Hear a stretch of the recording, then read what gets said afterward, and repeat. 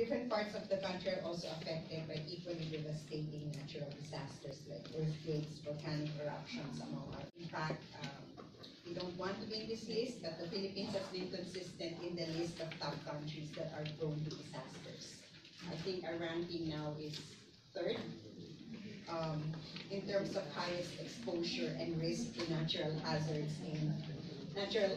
worldwide, according to the 2017 World Risk Index. So, number 3 tayo doon. Mas gusto sana natin sa ibang categories tayo top 3. In the recent years, we've experienced the worst natural disasters from typhoons Ondoy, Sendong, Pablo. We've also had the 2013 earthquake in the Visayas region, and of course Yolanda, one of the strongest typhoons to ever hit the country. These disasters have in some ways pushed us to do better when it comes to DRRM.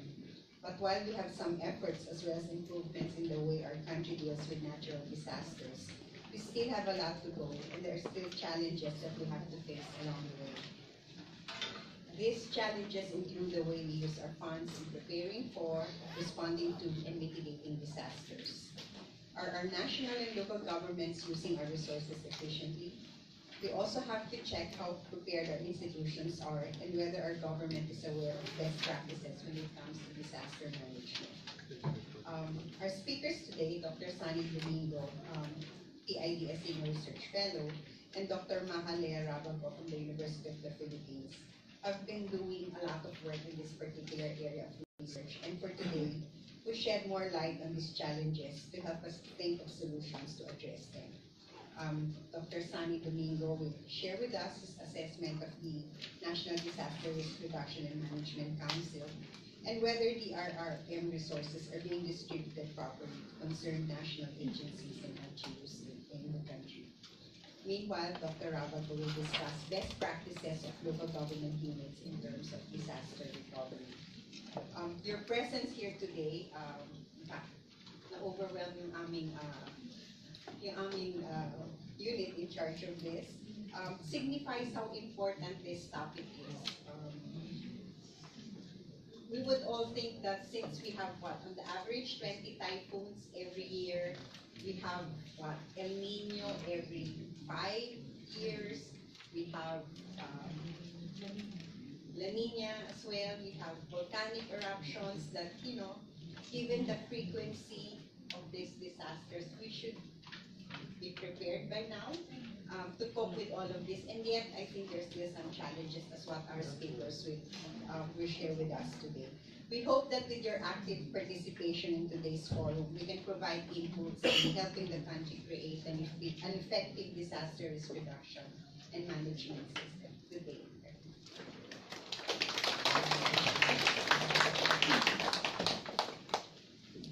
So, thank you, Dr. Reyes. So let me give you a brief introduction of our first speaker.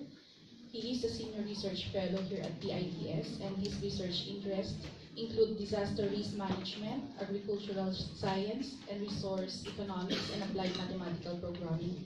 Ladies and gentlemen, Dr. Sonny Domingo.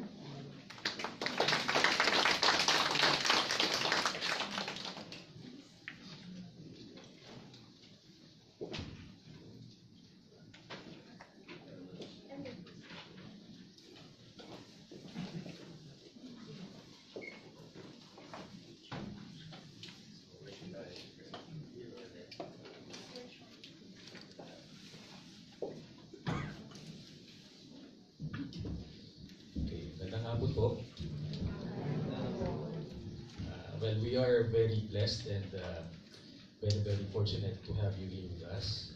We all know that you've been working as well in this field, and DRR has been gaining so much attention recently, not only among CSOs, but also among the NGAs, and even in Congress where they are talking about this very seriously right now.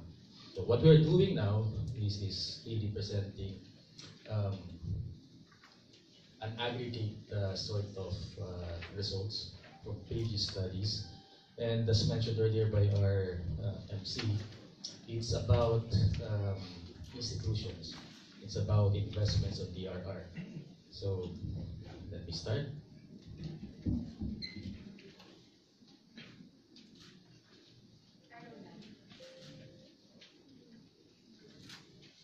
Okay, so well, I've entitled the presentation DRRM Institution and Public Expenditure Review. It's a very general title for this presentation, and really, it's going to be reflective of how broad the coverage will be.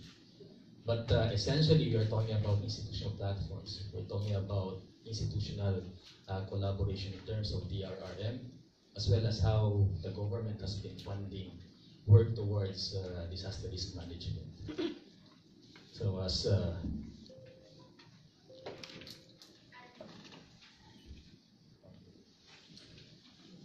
just again to refresh us how important DRRM is, we all know that we are very, very prone to natural hazards. So recently, we've been encountering so much human-induced disasters that I think that aspect of us encountering every year so much natural disasters has been put aside in a way. But really, if we're going to look at the landscape in terms of us suffering, in terms of us being exposed to risk, we have so much, as you can see from this slide: floods, landslides, storms, typhoons, volcanic eruptions. We all have those, and at the global landscape, we are among the top in terms of exposure to those risks.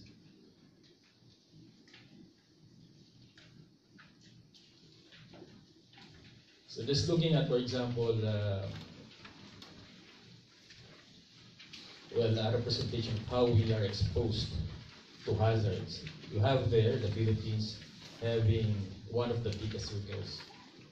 So really, comparatively, compared to other nations in the world, we are very much at risk. And I guess in terms of effort, we should have commensurate effort in terms of us trying to be more resilient, trying to prepare for eventualities.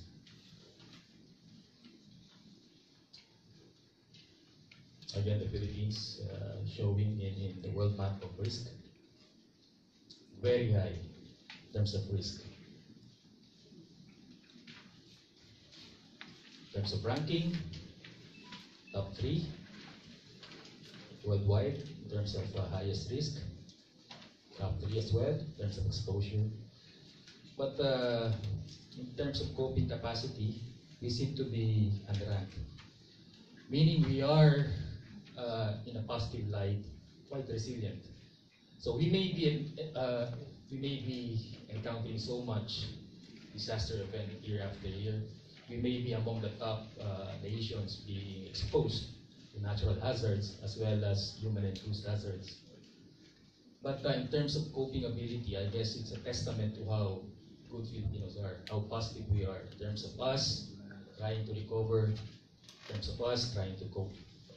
So I guess whatever institutional platforms we have for DRRM or even for climate change adaptation, these are really just to augment what we have innate within the population. The Filipinos are very, very resilient on their own. But we all need augmentation in terms of coping ability, in terms of also interventions from those in the position to help.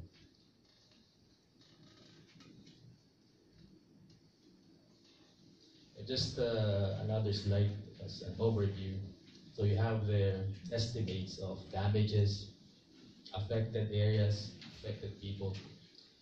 Just again to stress that we are very much affected by natural hazards as well as human-induced disasters.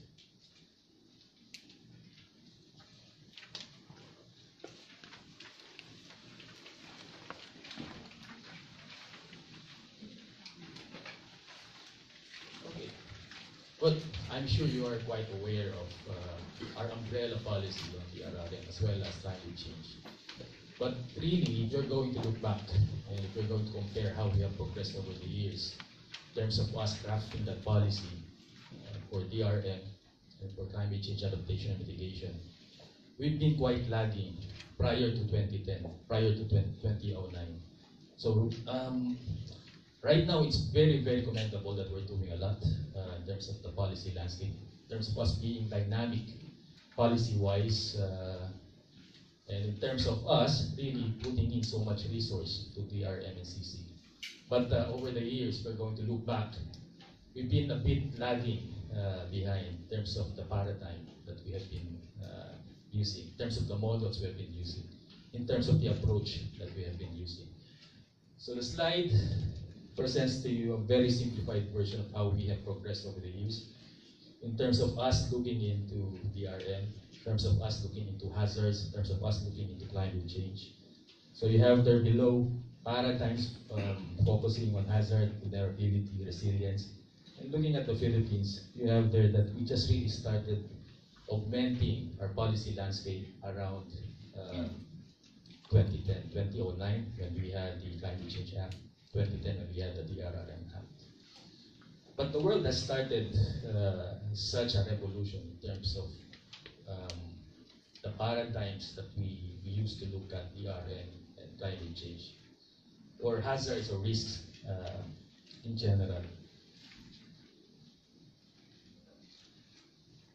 Again, that figure is very much relatable. If we're going to look at what we've been doing at the national level, and even at the local levels, we've been doing a lot recently. And I guess you guys being part of the frontliners probably, or part of those institutions really involved in DRM or grounding initiatives in the field, you really recall that prior to the late 2009, 2008, we've been really doing less in this field. But now, in terms of funding, in terms of policy backing, in terms of even local governments focusing on DRM and climate change, you can see those. So we have a very, very good landscape right now in terms of policy, in terms of even grounding policy. Although we've been seeing a lot of gaps, a lot of weaknesses in terms of the institutional aspect, as well as processes involved in grounding policy.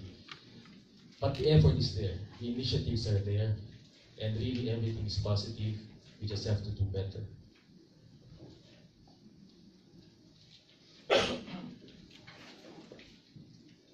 So the current institutional platform that we have is, we have the NDMC, an ad hoc body composed of so many institutions, around 44 members.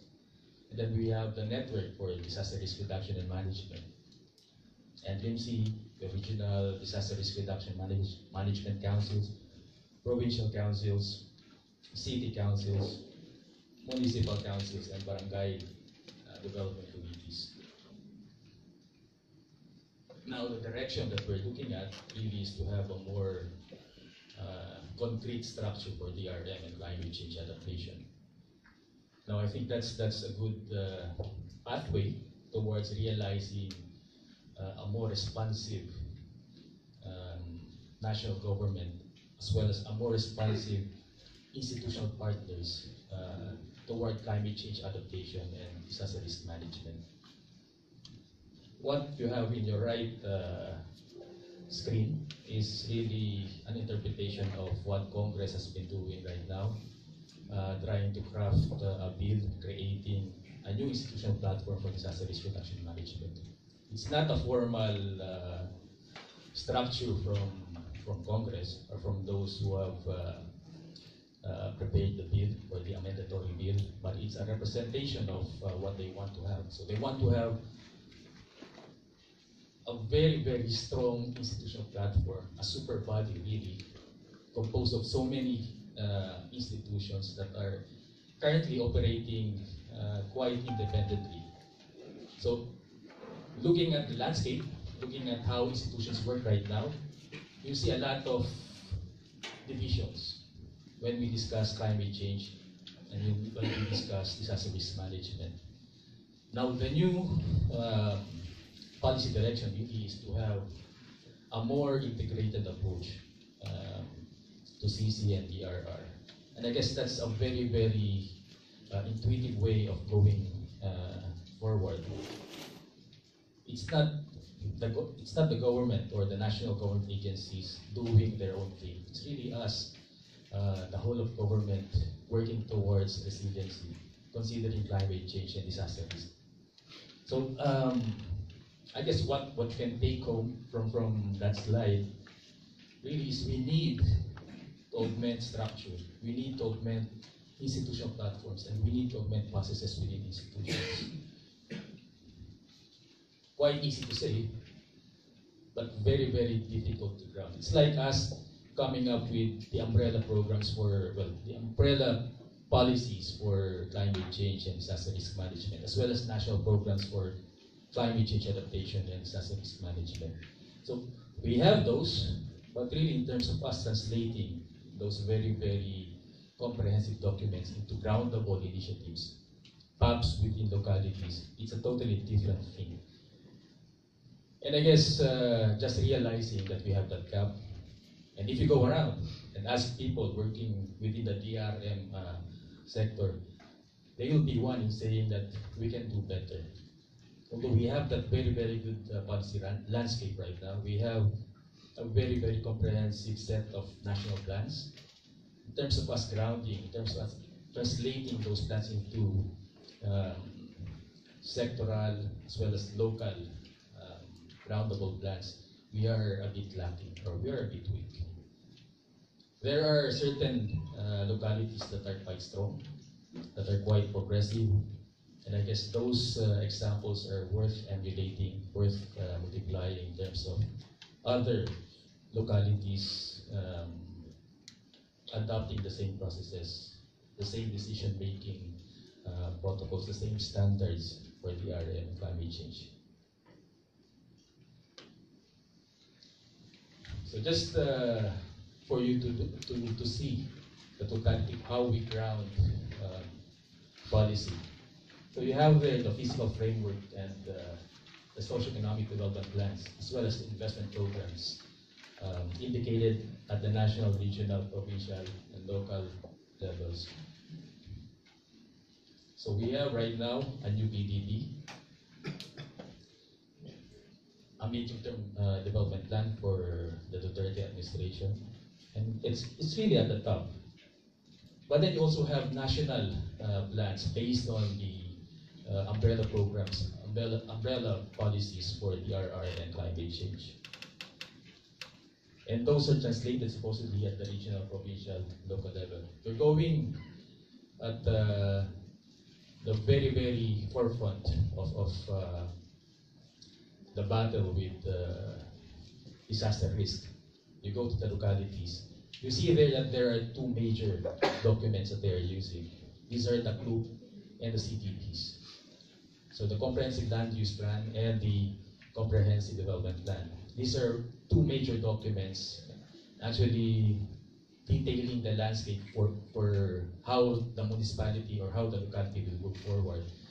And when you're talking about mainstreaming disaster risk management and climate change adaptation, you're talking about CC and DRR being part of these two major documents. But there are complications, and there are complications, and later on I'll be trying to touch on those. Just like everything else that we have on the table, they are not as simple as they look. There are so many intricacies when you go down to the field. And there are so many variables, there are so many differences in terms of capacity as well. So we may have a very, very conducive landscape, we may have a very, very good structure, we may have a very, very good institutional platform, but really capacitating everyone involved, especially those in the front line, is a must, and that's primary. So just to map again how policy has evolved in the Philippines. For so long, we had PB 1566, the Disaster Coordinating Council, as our major policy for disaster risk management. Everything changed when we had, well, not really changed, but the policy became more augmented when we had the 2010 DRRM Act. But really, if you're going to look at, you're still talking about the same institutions, the same actors being part of that network. But the outlook is different. Proactivity has been highlighted, and really a more comprehensive approach has been put in place. Now, I guess that's kudos to all those who worked on that national policy as well as on the national plan for DRM. But the bigger task really was translating that into countable maps at the local level, at the regional level, at the provincial level. So aside from national policies, we have commitments internationally. And I guess right now, in terms of climate change, we have the NDCs, the Nationally Determined Contributions, which if you're going to look at the highlight of that, our commitment to reduce emissions by 70%. That's quite huge, but it has premises. Our commitment has to be based on the support we'll be getting internationally as well. So I guess ECC has been working on that, and I guess just last month, they've been working on the recommended technologies that will have funded by the international bodies.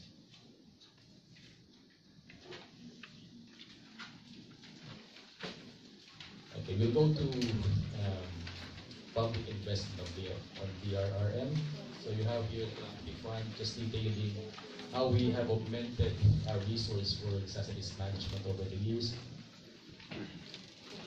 It's quite positive that we've been getting so much in terms of augmenting resiliency initiatives. This is a national fund, but there are quick response funds being directly downloaded to institutions involved in DRM. So over the years, they've been changing that. In 2012, they only had, I think, 5. And they've been changing the institutions receiving QRF over the years. I don't know the basis for such changes, but I think it's an indication that we've been quite dynamic in terms of response. But in totality, if you're going to look at funding for DRM, it's really the SWT that's been getting the biggest slice of the pie. And rightfully so, because they are the co-chair for response pillar of disaster risk management. In terms of the climate change budget that we have, you have there also an increasing trend from 2016-2018. It's quite, well, it's a bit easier to actually look at climate change funding since we have this arrangement between CCC, the ILG, and DBM about tagging climate change expenditure. It's not present with DRM, so it's not being done for disaster risk management related expenditures. So this one is quite direct in terms of how you look at it.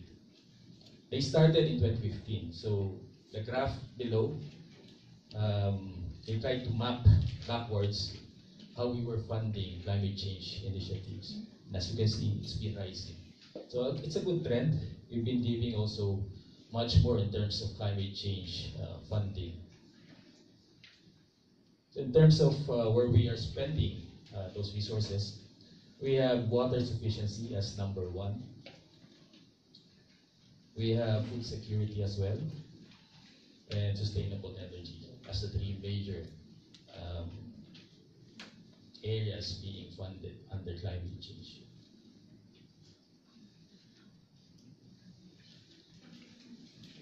For the local disaster risk reduction management fund, now this is the 5% ERA allocation for local governments, and they have this for disaster risk reduction and management. It's divided into 70-30. 70 you can use quite flexibly. 30 as quick response fund as well. So in times of disasters, you have that standby fund.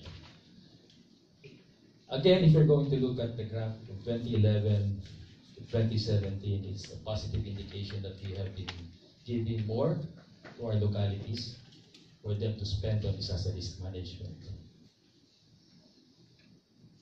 This is a more detailed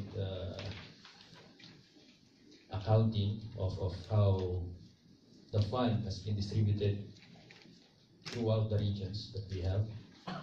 And interestingly, you have the region 4A, region 3 as those really getting so much local disaster risk reduction management. It's a bit ironic if you're going to look at issues of equity because of, well, a lot of our poorer municipalities or localities need more funding. But then, this is based on your era, so 5% of that, or the more progressive localities get more in terms of resources.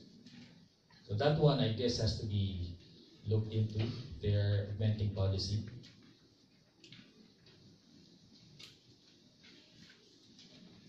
In terms of institutional funding as well for DRRM, you see there 3 graphs. To your right, on top, you see the DRRM tag expenses. And if you're going to aggregate everything, a lot of our DRRM expenses are towards human security and knowledge and capacity building. So compare this with what has been delivered for climate change adaptation and mitigation, which is water sufficiency, sustainable energy, and food security. So I guess that's very rational in terms of us trying to allocate resources. And really, maybe it's not really just an institutional divide between climate change and the DRRM. Maybe they really have their own spheres of realm to work within. Again, institutional funding, you have their DSWD receiving so much for disaster risk management. The OST is quite mobile in terms of it moving towards climate change initiatives and disaster risk management because they've been working on mitigation prevention technologies. I guess that's very common between the two, and I guess that's a point of overlap in many ways, in a positive light. So again, well, we only have 20 minutes to present, so I'll be just going through everything quite quickly and quite generally. So key issues. Again, if you're going to look at the national, the regional, and the local levels, you'll see a lot of issues to address in terms of climate change, in terms of disaster risk management. But we can really only try to simplify how we view things and how we try to address them. So in this case, we have divided issues into policy and planning, leadership coordination, implementation, budget allocation and expenditure, monitoring and evaluation. So in terms of policy and planning, as I mentioned earlier, we have very, very good umbrella policies for the DRRM and CC, as well as national plans for those two. But really, in terms of translation, we have that weakness. Major to long-term nature of groups and CDPs complicating climate change and DRR mainstream. We've been talking about trying to mainstream disaster risk management and climate change adaptation. But we're going to, for example, visit all the local governments that we have and try to see whether they have done this. It's quite a different story. We've been pushing towards them adopting that mainstream approach towards addressing risks. But if you're going to look at the 2 major documents that they have right now with them, which is the CLU and the CDP, a lot of them will fail if you're going to be objective in assessing in terms of those 2 documents containing the tenets of DRRM and climate change. So that's one aspect. And then again, if you're going to look at the annual investment programs of those localities, it's another story again. So your AIPs have to be based on what you have with you, your thematic plans as well as your CDPs and groups. But if you're going to be strict in terms of reviewing AIPs of localities, you'll be surprised that there are so many discrepancies. They're not really funding what they are supposed to fund. So that's quite sad. A very sad part of the story. The good thing is we've been doing more in terms of them being augmented capacity-wise in crafting documents, the CDPs, the groups, mainstreaming those climate change plans as well as DRR plans in those two major documents, as well as them really having those key items in their investment plans. So that's the manifestation of them really mainstreaming climate change and DRR. For DRR, there is that 5%. For climate change, there is none. But we have the tagging arrangement for climate change. So they've been reporting expenditures on climate change, but not on disaster risk management. Although there are mechanisms for reporting disaster risk management expenditure, but not in a very structured way. So there is that irony.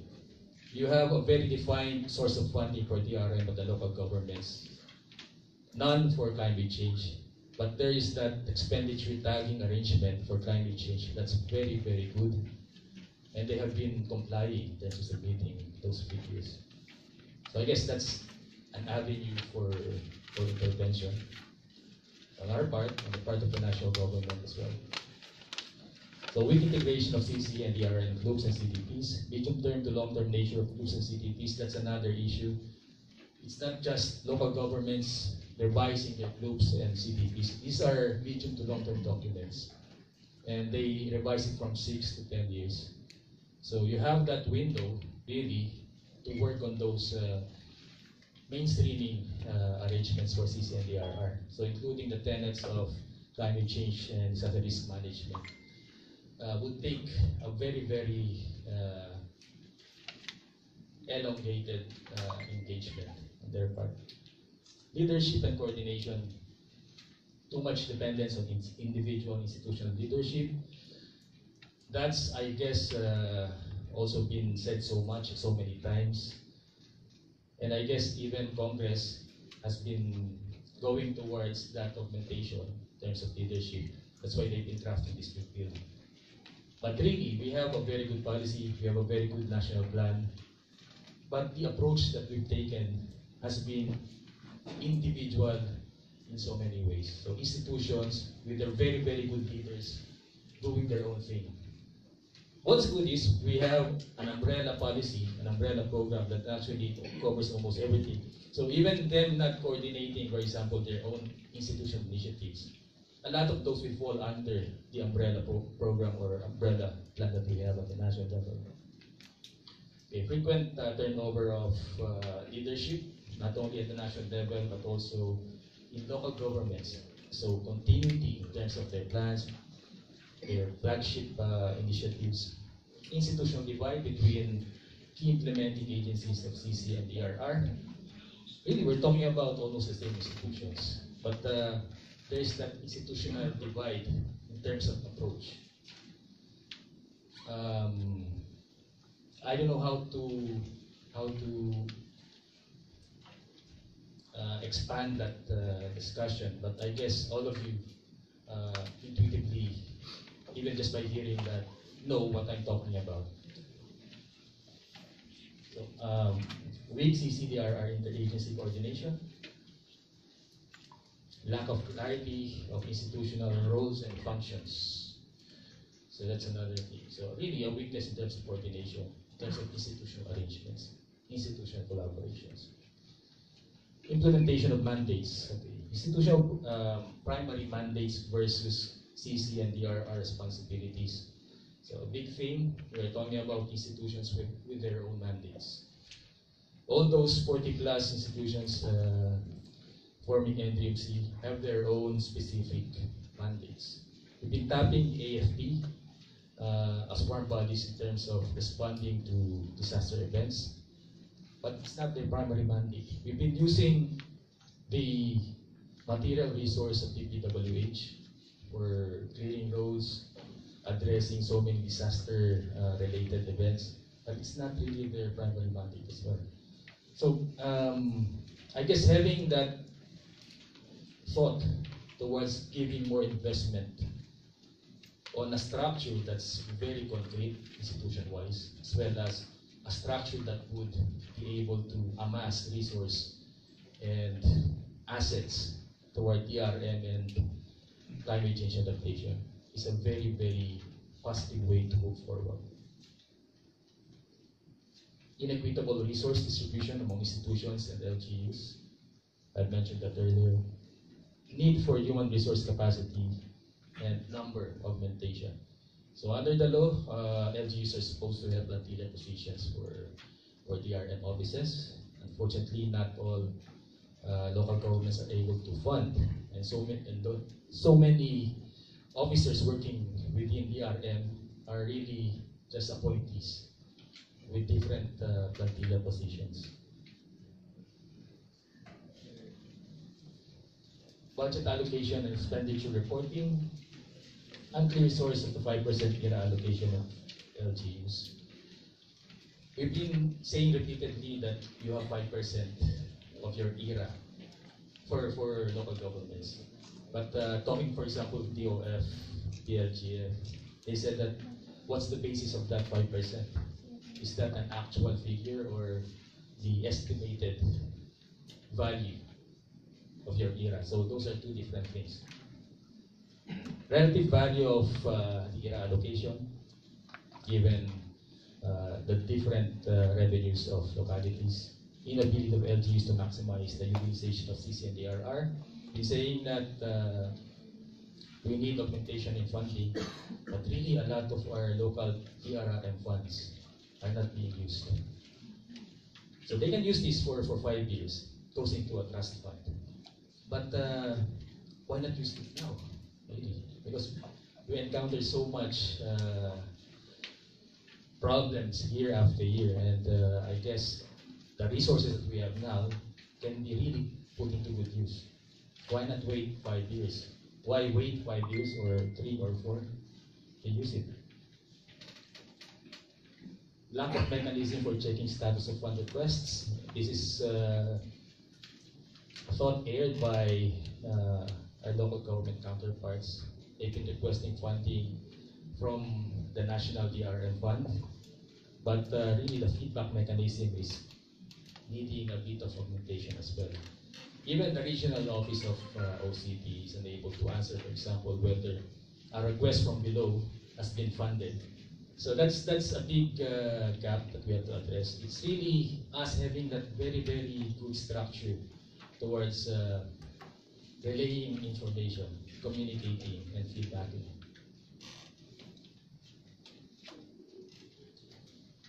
Unclear priorities, absence of tagging mechanisms for DRM. Unclear priorities, well, we're going to look at sectors, for example.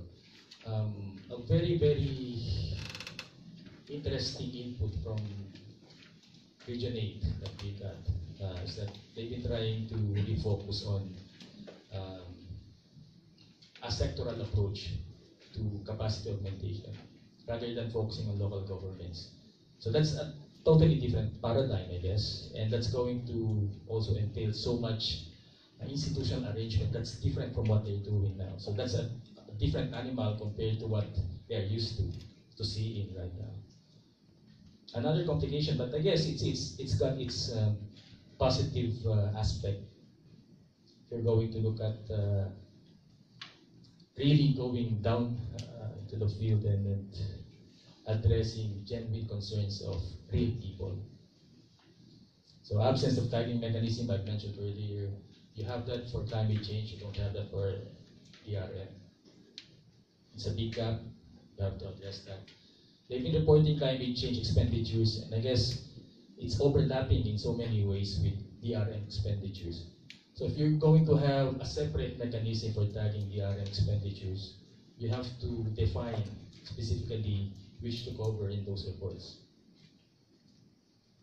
So monitoring and evaluation, with reporting, lack of information sharing among agencies, lack of indicators for resilience, absence of a mechanism for identifying gaps, technical assistance, lack of coherence in policies by concerned agencies. So guidelines for reporting. We have so many interagency guidelines. We have so many agency memorandums. But if you talk to people on the ground, there are still so many chaotic answers, so many unexplained answers as well. So there is a weakness in terms of how we are relating policy, in terms of how we are communicating policy, and how we are understanding policy at the ground level. And that has to be addressed. So ways forward, stronger institutional platform. I guess Congress is working on this right now. Institutional capacity and process augmentation. We all have to be augmented capacity-wise, not only in terms of our human resource, but also in terms of how we do things, how we decide on key issues related to DRRM and climate change. UPSE and DRRM inclusion in physical frameworks and socioeconomic plans and investment programs. So this is really that concrete manifestation of policy grounding. We don't see CC and DRR in the groups, in the CDPs, in the AIPs of localities, then there's no mainstreaming happening for climate change and disaster risk management. Monitoring and evaluation of plans, programs, activities and projects, expenditures, that's a must. Even just the actual inventory of DRRM resources or assets, we really don't have that. So I guess we keep on saying that we have to augment resources, we have to give more to DRRM to CC, but having that very basic information as to how we are in terms of the level of assets we have for climate change adaptation and disaster risk management, we don't have that, we can't answer that.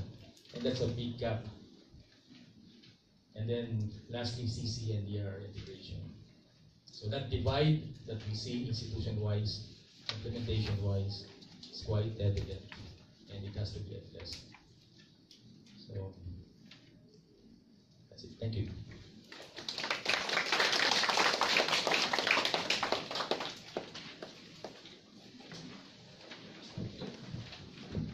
Thank you so much, Dr. Domingo. So after the speakers after the presentation, we'll just entertain your questions. Okay. So for the our second resource speaker is an assistant professor at the University of the Philippines School of Economics. She is also the program director of the USA Grant Energy Policy and Development Program at the Econ Foundation Incorporated. Her research interests include energy economics, economics of natural disaster, resource economics, and development economics. Ladies and gentlemen, Dr. Ravago.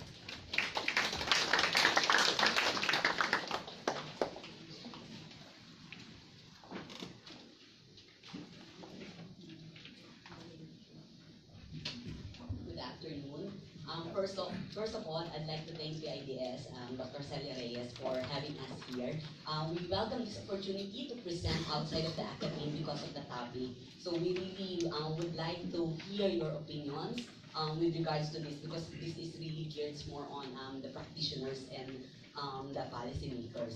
I hope some of you, probably some of the audience here, are the ones that we have interviewed. So I'd like to again thank you for accommodating us when we were doing the survey. Okay, so so this is a paper that that we are doing. The other one of the co-authors is here, Jason Lau, that I'm doing with Dennis Mapa, the Dean of School of Statistics, and James Rumaset from the University of Hawaii. So we're looking at how to cope with disasters due to natural hazards, and we're looking at the evidence from the Philippines. What I'm presenting today is actually the results of the survey that we did among local government units. Before this, we already did a survey among the households. So after this study, what we eventually want to do is to marry them. So what I'm presenting to you is just part of the bigger research agenda that we have in mind. Okay, so you have already seen this from the presentation of Dr. Domingo. Philippines, by its geographical location, the country is prone to natural events of extreme intensity. So we have to differentiate disaster from a natural events of extreme intensity. We often hear typhoon occurring in the Pacific, but if it doesn't, affect any population, then it's just a natural event. It's not a disaster yet. So it becomes a disaster when there is already a suffering or a tremendous shocks to the population. So we have to differentiate that. And as also shown by Dr. Domingo, we have this, and mentioned by Dr. Celia Reyes earlier, we know that the Philippines, by its geographical location, we often experience typhoon, about 20 on average. And increasingly, I think in the recent years, we see an increase in the frequency and also in the intensity. Flooding also occurs in a number of regions, so it's shown in the map, and we also have volcanic eruptions. And also from time to time, we have volcanic eruptions such as the Mount Pinatubo that we have experienced in the 1990s. So for this particular research, what we ask is how can public policy be designed to balance the available ex-ante and ex-post controls to maximize expected economic welfare, or mostly from the economic discipline. So the objective is always how to improve welfare of the people, so economic well-being.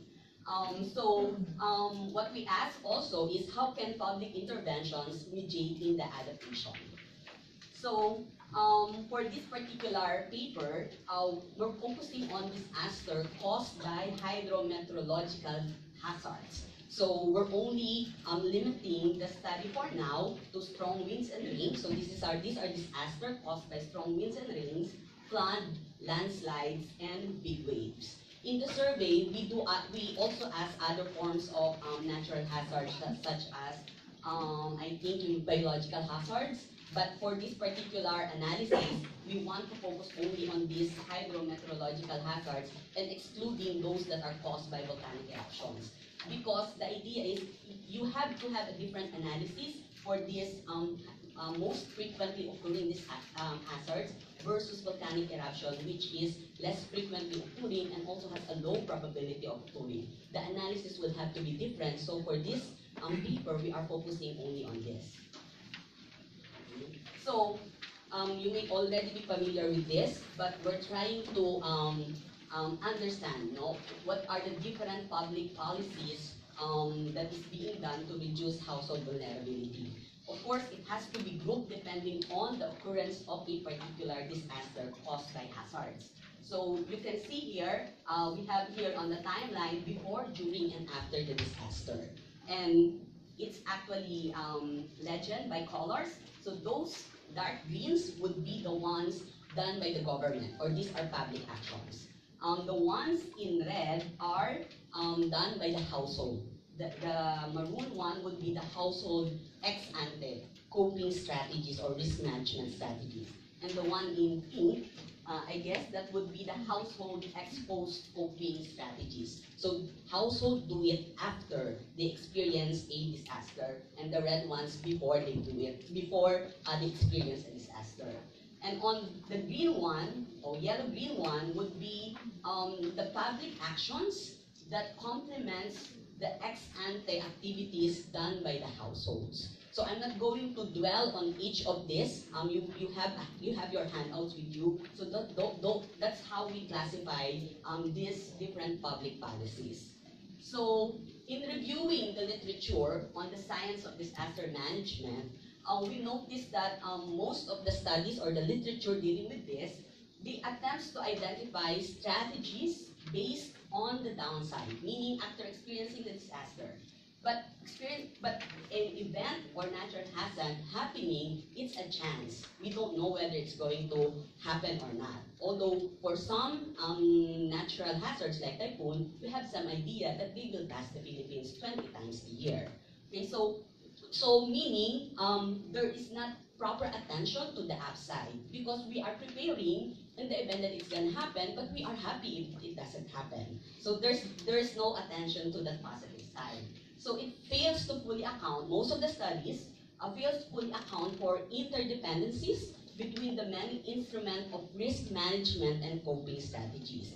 Interdependencies meaning they interact with each other, and depending on how much you do, that would influence how much you will be exposed to a particular natural hazard.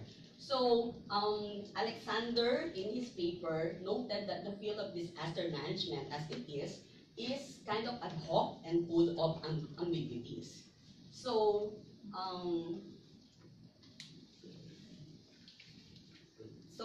what we need is a coherent framework for integrating this risk reduction and coping strategies and allowing for the upside, like what I've said, as well as the downside. So here is our attempt to develop this kind of general framework on how we think about risk management strategies.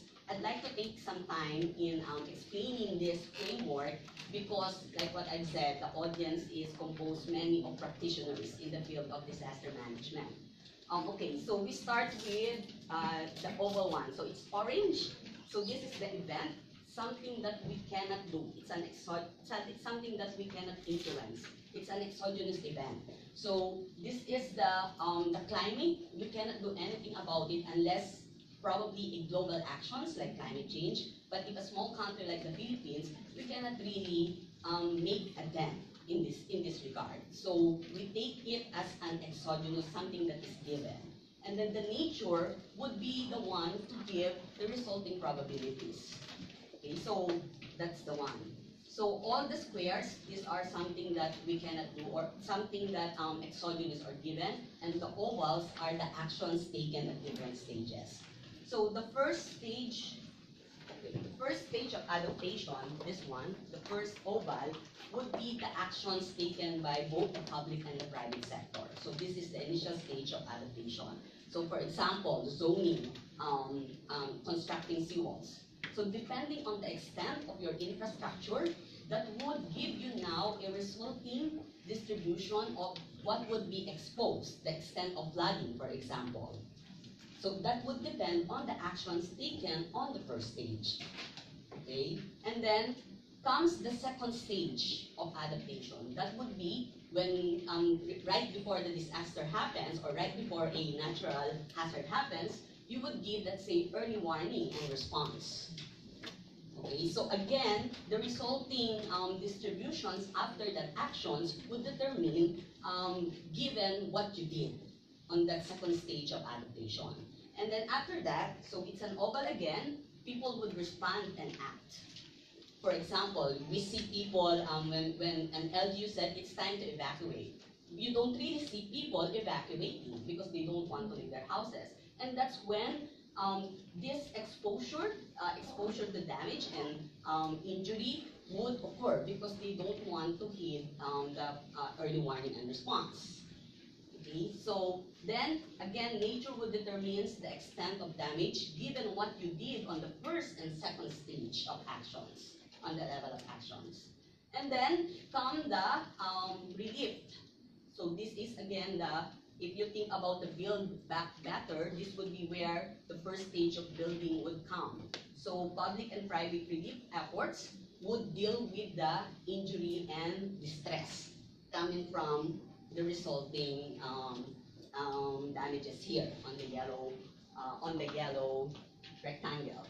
Then vulnerability, really, the concept of vulnerability, it's really a characteristics of the frequency distribution coming from the initial stages of actions that both the private sector and the public sector did.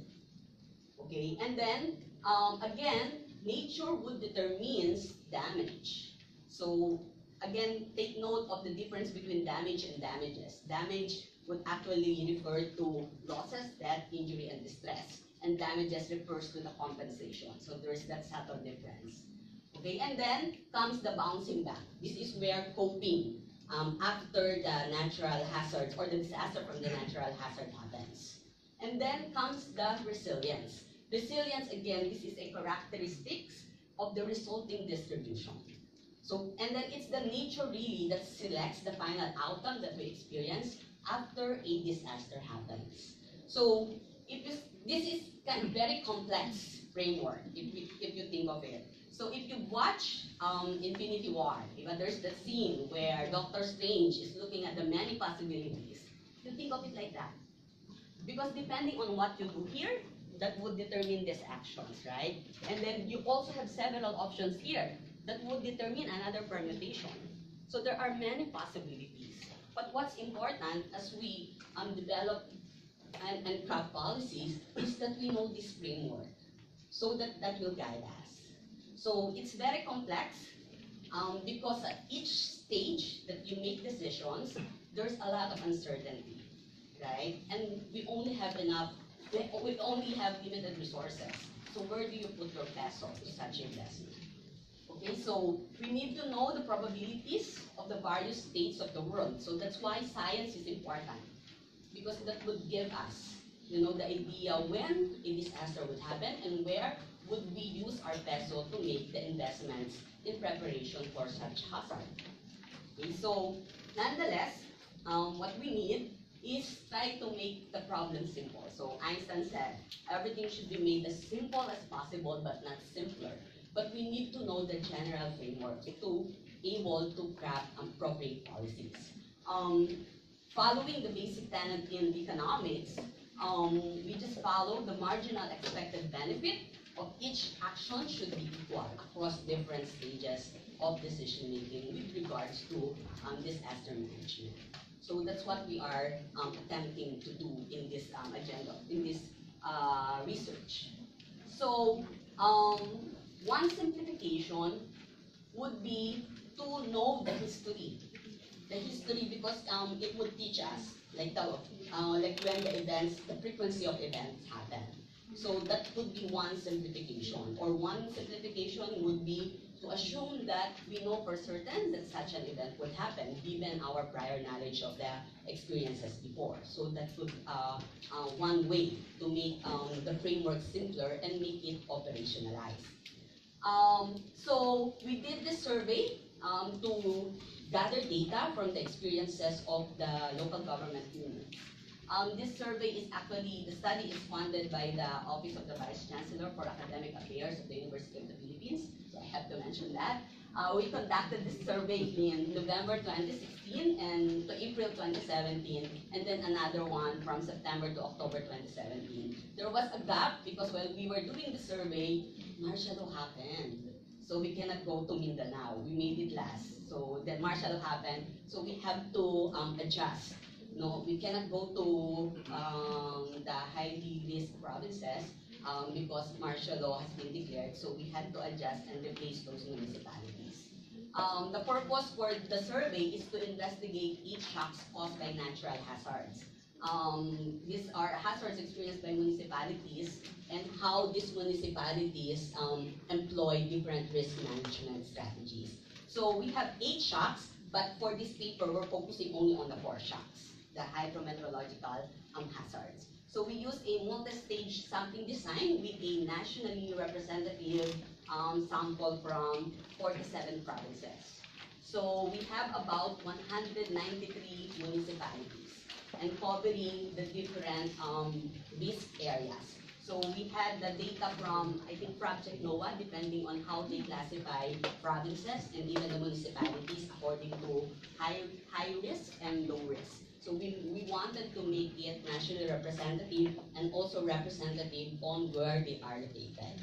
So that would be our sample, 193 municipalities. Okay, and then of course we had to develop our survey instrument. The survey instrument is based on the framework that I just described earlier, covering the different stages of adaptation, whether they are building seawalls or not, and their experiences on with the 8 natural hazards. So that's how we did it.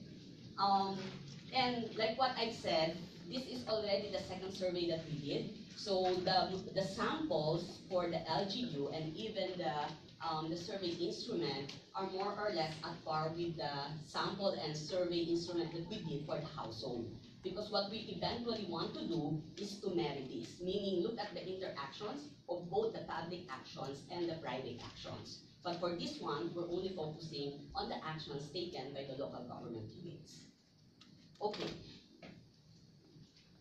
So we had data on the initial conditions. I think you have that in your handouts, but I'm not going to show that anymore in the interest of time. So, but we have data in addition to the survey on the population, poverty incidence, revenues and other income, and even the political dynasty in the municipalities. All of these are taken from PSA, but the political dynasty data, these are the data generated by the AIM PIDS Center. So we connected that with our own survey data. So in the survey, we asked the respondents, so in this case, the 193 respondents, these are the green office of LGUs. So all over the country. So we defined shock in the survey as unforeseen adverse event or disaster due to natural hazard that can lead to a decrease in welfare. So we have to make them understand that what we're asking is the hazard that they experience that cause, a decrease in welfare such as death or damage in their infrastructure.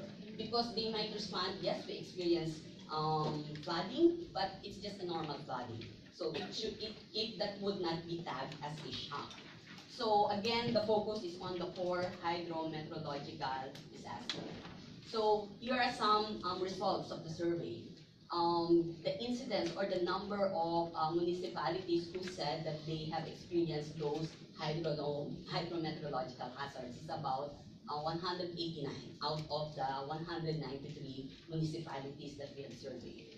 Again, we expected this because these are the natural hazards that are more frequently occurring. Okay, so we expected it to be more. And we also asked how severe was the shock. So this is perception based. Based on the DRRM officers, they said that most said about 61% of the municipalities in the 190 samples said they experienced very severe to most severe shocks. Okay, so yung naka-yellow one, these are the total already for the 4. And then, since this is perception-based, right? So we asked them whether how is the severity of the shocks that they have experienced. We validated it with external data whether these are indeed severe shocks. So some validations that we did using storm signal, cyclone scale, and then the intensity and peak in terms of kilometer per hour of the, in this case, hydrometeorological disasters. So we did find positive linear relationship. So more or less, the perceptions that the LGU respondents gave us coincides with the external measure. So we can count on it as truly being severe or most severe. Okay. So we also have the number of families affected by the most severe shock because we are interested in their recovery and how they were able to recover from the shocks. Those are the risk management. So in this case, the average, more or less, would be about 8,000 families that were affected. And of course, this is the most important question. Has the municipality completely recovered after experiencing the shocks? By the way, the recall period is up to from 2009. So from 2009, have you experienced any shock? Okay. So, and then we did this last year. So asking the question, has the municipality completely recovered? So their answer is about, in this case, 67% of the 193 municipalities said that they have already completely recovered from the shock. Okay, now, this recovery, okay, so in the literature, there are different types of recovery after experiencing a shock or a disaster due to natural hazard. You will see here that after a disaster, there can be a case that the municipality do not recover at all. So this may be the case, let's say, in a country level, like what we see in the experience of Haiti. Okay, so people are saying that they haven't reached any, or probably incremental recovery only. And then there's also a recovery to trend, meaning you go back to where you are before. Okay, and then the build back better recovery. And then the last one would be the creative destruction. So in the literature, this is in the the case at the macro level, because when a disaster happens, you would replace existing capital that may be old but you don't want to dispose, and then disaster happens. Then you would buy a new one which is more modern. And in one municipality, I think in Bohol, their public market has been destroyed by the recent earthquake, and they're saying that they're now building a sophisticated public market. And we pass by it, and it's true. By the level of the public market that we see, it's actually very much modern. So that would be the case of creative destruction. But note here that in this recovery, evolution of recovery, it only tells us the slope, right? The rate of growth. But there can also be a case where the slope may change, or the intercept. So meaning it may go up immediately after the experience of that disaster. But again, that would depend on the actions taken, both by the public and by the private sector. Okay, so given this, we have a questions on the instrument asking what is the state of the recovery. Because they said they had completely recovered. Now, what is the state of the recovery? So in this case, 79% said that the state of recovery is better than before. So which is a bottom. Okay. So now we want to look at the different risk management activities: the coping, the ex ante, and the ex post. So the different stages in our framework, right? So I have abridged the slide, but in your handouts, we have different activities that would look at what would be their long-term precautionary measures, the mid-term precautionary measures, and the short-term precautionary measures. So you have that in your slides. And then in addition to this, we also have the incidence of various risk management activities that they did after they have experienced. So, for example, in one of these, did you issue a warning or evacuation? Did you issue an order of evacuation? Is there a presence of evacuation center designated for the shock? Okay. And then another one would be incidents of various risk management activities in terms of coping, meaning after. Undertaking operations, offered cash for work program, and so on and so forth. Now, for each of these risk management activities, before and after, there are also several questions like how long did you do it, how many were involved, things like that. So, in order to capture all those information for each one activity, we combine it and develop indices so that we can capture that information. Okay, so what we did is we have indices for precautionary measures, long-term, short-term, and then mid-term. We also have indices for rehabilitation and rebuilding. Okay, so for example, we have here what we call long-term precautionary measures index. So this would be a weighted average of the product of the type of long-term precautionary measures. So those are the building types, okay, zoning, okay, conducted by the LGU before the shock occurred, and its length of implementation. Okay, so to capture all those information, so we have several indices. So this would be, we have about 19 indices. So you can imagine that when we did the interview, it takes about 1 hour and a half, because we have those several questions. So these indices, or the risk management indices, is what we're going to use in the analysis to determine what influenced recovery, because we asked, did you recover already? Okay, so this is the empirical model. It's just a simple logic. Okay, so on the left-hand side, you have whether the municipality have recovered or not. So it's just 1 and 0. So 1 meaning they completely recovered, and 0 ito yung partial recovery or no recovery at all. And then on your right-hand side, that would be the all of the ex-ante and ex-post risk management strategies. So those would be the 19 indices that we have developed based on the survey. Okay, and then we also have characteristics of the LGUs, such as their income, the IRA, their non-tax revenue, also their local revenue, population, whether there is the extent of dynasty in the municipality. Okay, Okay, so that's how. So we're trying to explain what aided in the recovery, because we wanted to have what aids in the resilience in our general framework. So this is the full model. Okay, you may not see it, but we have it. Dr. Dano is already complaining that it's not friendly for the seniors.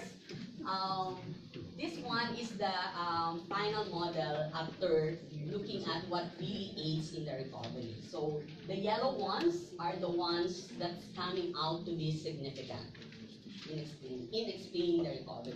Now, of course, this is one study, this is the numbers. It doesn't mean that all the others are less important. Okay, so the yellow ones are the ones that coming out to be significant. So what matters in the recovery? Severity, lower chances of recovery. So the probability in this case decreases by 16 percentage points. Ex ante, so these are the before activities, so long-term precautionary measures, cleanup operations, assistance from others, lifeline services.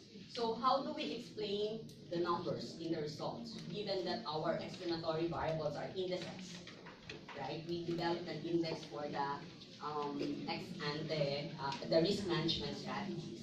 So note that in the index, the highest would be 1 and the lowest would be 0. So the way to interpret the numbers would be, you look at an LGU, let's say the long-term precautionary measure index, right? If their LPMPI is equal to 0, it means that they did not do anything of the various long-term precautionary measure index. They don't have zoning, they don't have constructing seawalls and all. Okay, but if an LGU did all those long-term precautionary measures, then their index would be 1 because they did. So it's like perfect. So meaning the coefficient that we are seeing, the 19%, it means that for that LGU where they did everything, the increase in the estimated probability of recovery is about 19% for the ones that would did all, because that's the one that's coming out to be significant. For our index of cleanup operations, so again, you look at it when an LGU did everything. The probability of recovery is 48% relative to an LGU who did not do anything at all. So at the extreme, because our explanatory variables are all indices. And relief assistance from others, probability of recovery is 31%. And this one is also interesting because we're also looking at power interruption. An LGU with service interruption, so this would include power and water, if their index is equal to 1, it decreases the probability of recovery by 27%, which is intuitive. Okay, so other characteristics matter. So we have the risk management activities, and there's also the characteristics, right?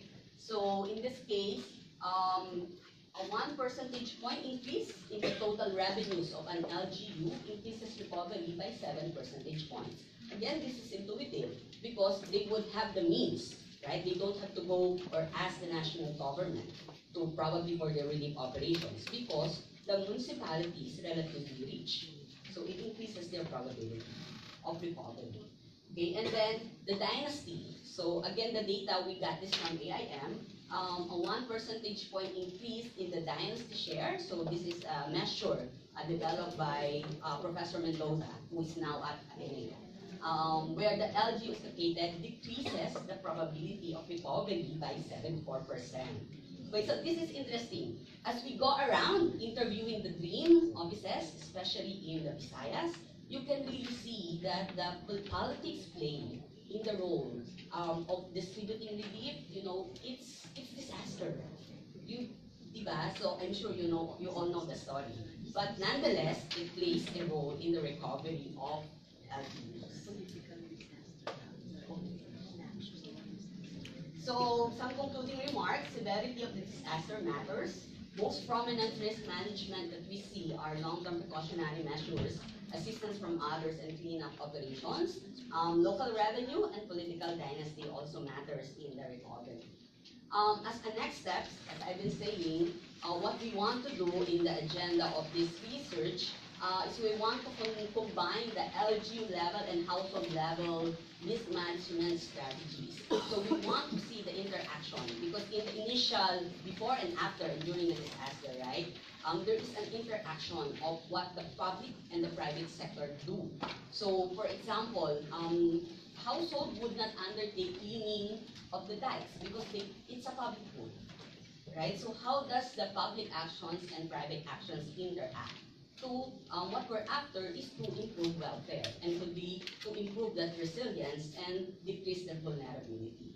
So we want to do that and examine the risk management strategies for disasters due to geologic hazards. That's also another important area of research. What we're doing here is just hydro, right? So it's more frequent and high probability of occurring. It's also important to look at the geologic, the volcanic eruptions. Less frequently occurring, but low probability of occurring every 1 in 100 years, like the Mount Pinatubo. The political economy is also different because for this one, because it's more frequently occurring, more often you see mayors would invest in disaster management because the benefits accrue while they are still in office. You wouldn't see that in disaster due to geologic hazard because the benefits of investing in preparedness would accrue probably after they are not in office anymore. It occurs every 100 years. So that is also another research area that is important. So this is where we went. Some lang, no? Bohol, Leyte, Tacloban. So if you see here that Bohol, because of earthquake, their office is just yung trailer lang. That's the mayor of Bohol. But they're building a new municipal mayor's office na mas maganda na. Okay, and then of course, this is Marikina. So you would also see the dream office depending on the level of income of municipality. Yung iba, talagang parang ano lang, squatter. That's the description. Okay, and then that's of course Bicol. So sa kanila yung medyo advanced ang disaster risk management. And again, we'd like to thank UP OBPAA for the funding. And we have several assistants from our researchers, Angie, Rika, and Kathleen. Thank you.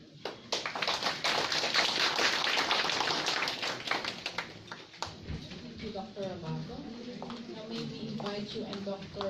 Domingo in front for the open forum. So may we request the participants to please state their names and their affiliations before asking the question. So to give everybody the chance to ask questions, we'll be entertaining 3 questions at a time. So we would like to ask the first question.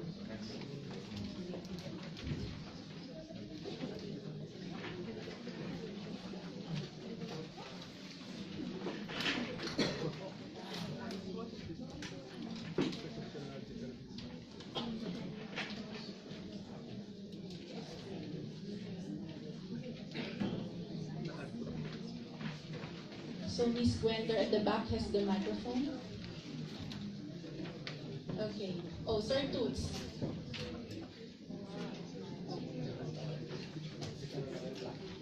Toots Albert of PIDS. I started becoming interested in disasters partly because of my own experience how many years ago. 2009, after the death of my mom, a month later I lived in Provident Village, Marikina. I lived then. And of course, you all know what happened in 2009. So after that, I decided never again will I stay in Marikina.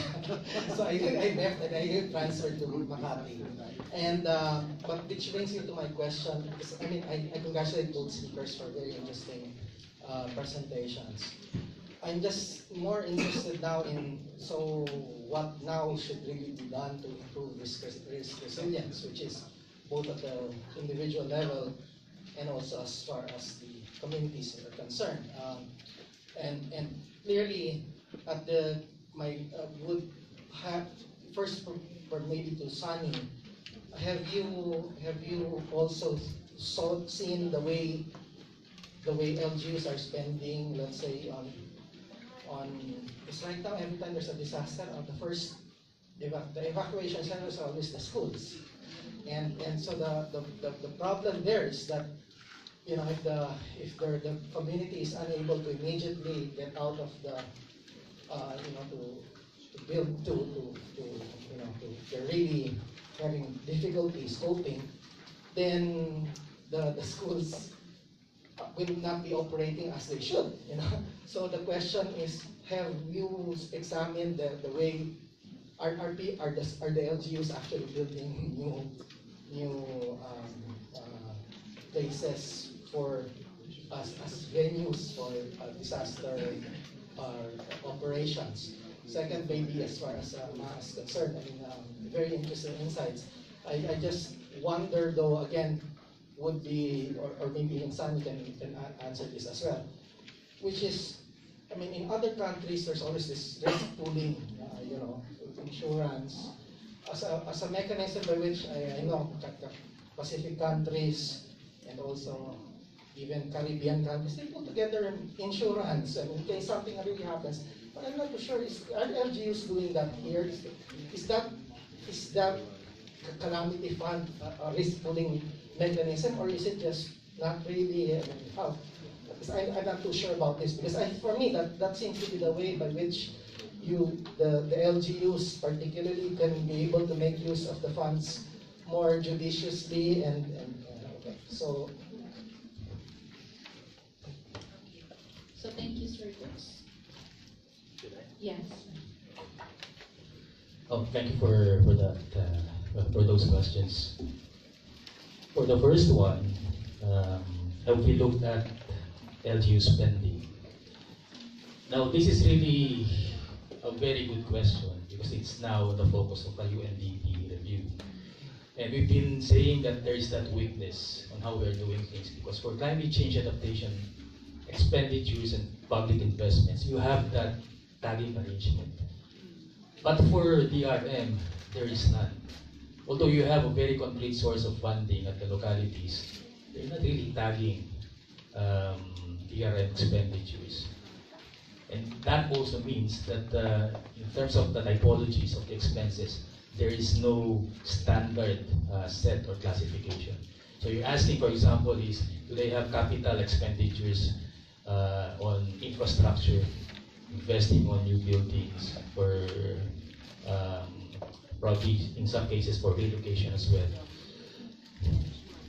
We can answer that once we have a good tagging arrangement for DRM, comparable to what CSET is doing. And I guess that's very viewable in the horizon, because the NGAs that we've talked to are very aware of that gap.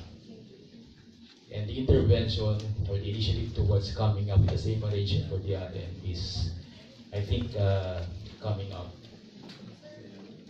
So let me postpone my answer to that question once we get those fiscal data regarding DRM expenditures. For risk pooling, there is this, part of the NRIM fund really is for insuring assets, mostly with GSIS. So that's one DRM financing that we're looking at. But in terms of LGUs actually shelling out funds for insurance, it's not happening in most localities, as far as I know. Yes, I agree that tagging the expenditure would be a great idea. So while we are doing the survey, this is just one municipality telling us that they have this era that has to be spent, both on the preparations and when the disaster happens, right? So this is a municipality in Mindanao. And they said because they have to spend it, they have to buy yung boat for rescue. But that's in Mindanao. The topography in Mindanao is different. So if you can identify, of course, Philippines, even though it's one country located in the Pacific, within the Philippines, iba-iba din yung needs. So that's why it's important to have that tagging where these funds going through at risk management is going. Dapat naman medyo appropriate. Okay, now, on the insurance, we did have a question on that for the LGU, whether they are aware. Most are not aware. So, of course, that I think there's only one municipality who have that they have insured the building with GSIS. Other than that, ang bilis pag section na yon, ang bilis ng interview namin kasi wala silang sagot. So because we wanted to ask whether they have claim in the insurance and they don't know nga if there's an insurance.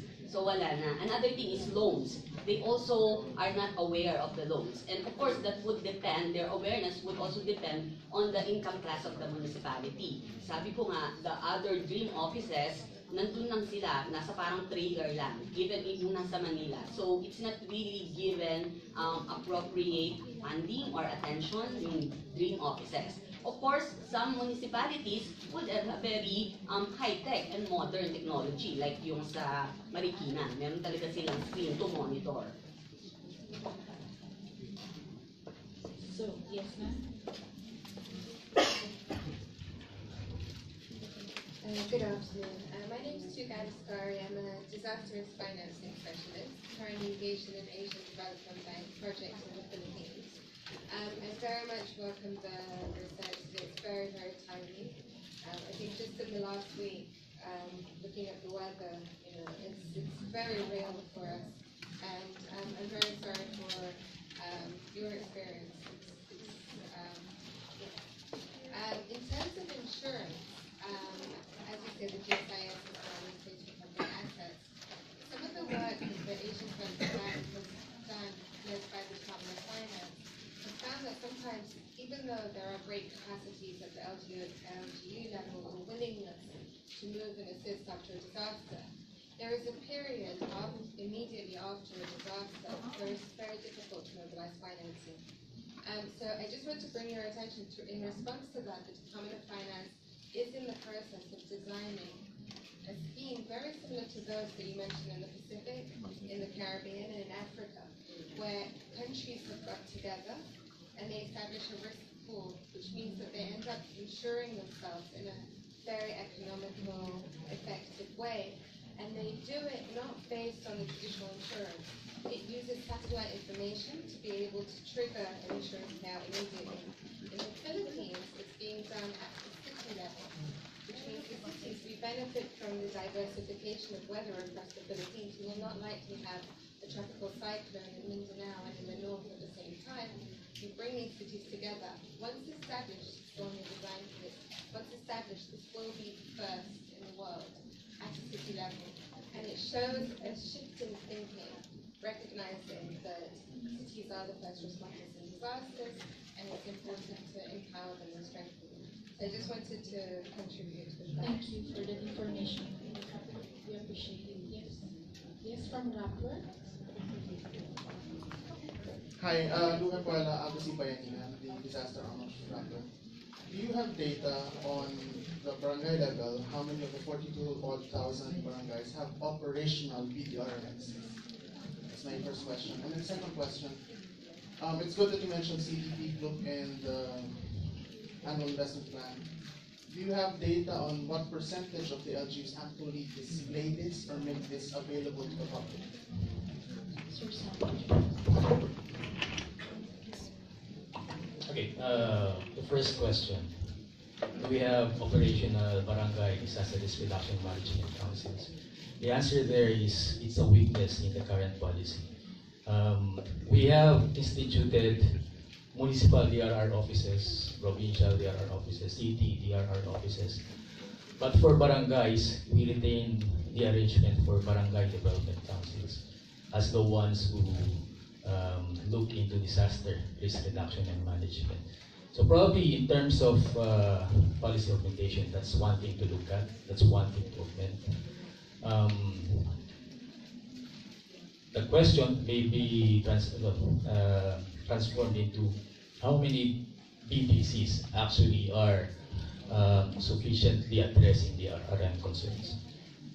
I don't know the answer there because we don't have evidences right now to give you a definite answer, but that's a very, very good aspect to look at. and probably a very good policy implementation in the future. Dr. Ravago, would you like to add? Okay. Another question from the participants here? Any more questions? Yes, I see hands there at the back.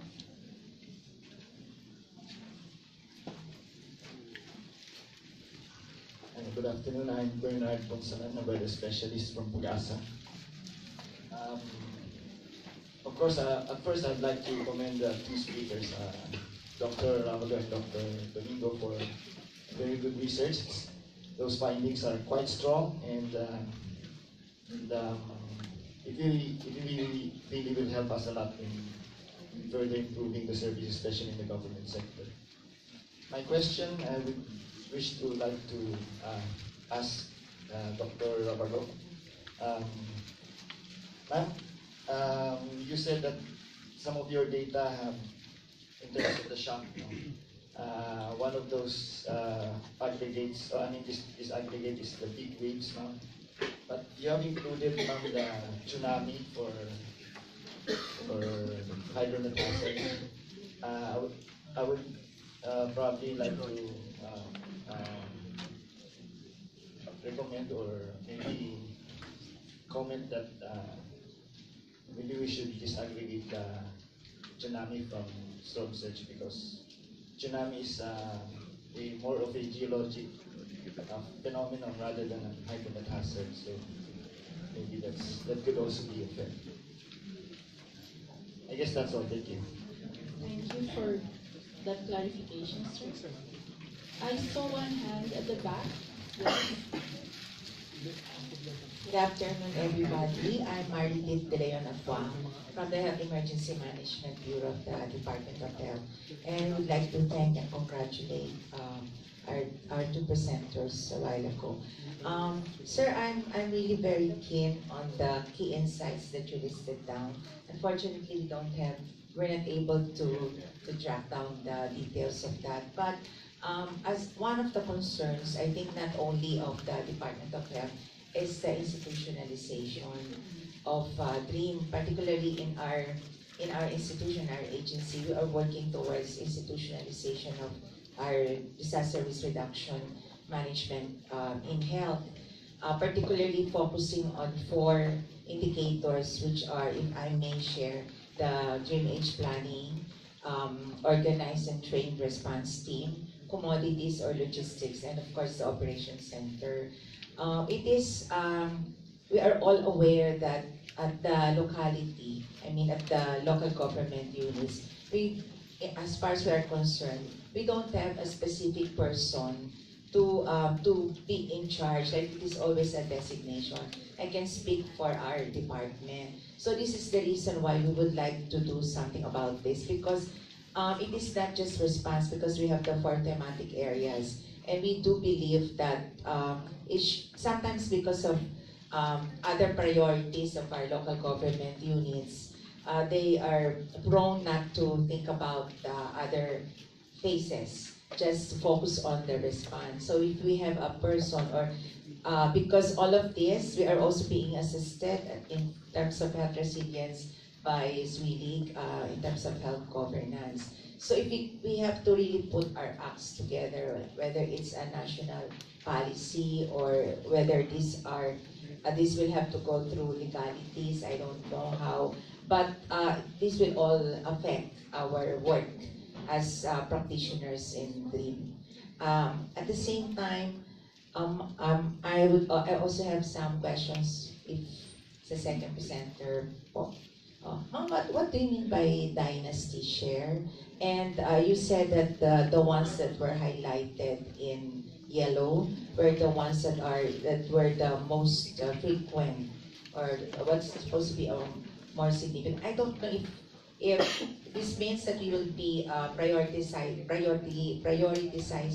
those in yellow in terms of the focusing of the project, and then how do we go about those listing? Thank you. Dr. Sonny, for the first question. Okay, thanks again for that question. It's really also quite interesting that we've been trying to push for continuity in terms of those dealing with DRM. So this is applicable both at the localities and institutions. But for localities, we have policy backing, meaning it is really defined in law that they have to have plantilla positions for DRM. So those DRM officers have to have permanent status in their appointments, not just designations. But for institutions dealing with DRM, it's another issue. I mentioned earlier that a lot of our initiatives, institution-wise, are based on progressive leadership. Now, for DOH, I don't know the status of your internal DRM actions or initiatives. But for other institutions, for example, take a look at DepEd. They established their own DRM office way back 2012, I think. So it's like that. It's a bit fragmented in approach. And I guess that's a weakness that we have in terms of grounding DRM policy. But progressive leadership and sometimes not progressive leadership define the eventual outcomes in terms of institutions being able to address the DRM concerns. So I guess that's a very valid issue. You have to have continuity. You have to have people who are capacitated that would remain there and continue contributing, not people who are very, very mobile in terms of appointment. And so you reinvest every time. That's a very, very big no-no in terms of resiliency efforts. Thank you. Dr. Maha? May I just add to that one? That's really true. No, when we were interviewing the LGUs, it's only one, I think, who has the plantilla. And most of the time, they were just taken from other offices because they already have an icon. And all the other people working in the dream office would only have the job contract, JO, or contractor. So that is one issue then. I guess capacity building. So of course, it's not true for the high-income municipality, pero most of the ones that we interviewed, that's the case. Okay, now for the question, with regards to dynasty, it's a measure that was developed by Professor Mendoza and his team. So the dynasty share would mean that they have this concept of fat dynasty and then the thin dynasty. So the dynasty share would be the extent of, I guess, the families holding a particular province for so long.